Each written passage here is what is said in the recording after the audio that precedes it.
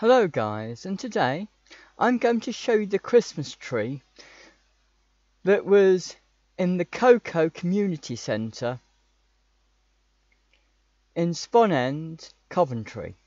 Okay, now I had to go there on a course that the government told me I had to go on, and while I was there I learned, and I'm not making this up, how to wash my hands, why there are different coloured mops used in industry, and apparently this is supposed to help me answer the phone. No, I don't understand it either, but there you go guys. Anyway, without further ado, I'm going to show you me outside the KoCo Community Centre, and then I'll show you the Christmas tree inside the KoCo Community Centre, okay? Thanks for watching, bye! But carry watching to see me outside the building, and also the Christmas tree inside.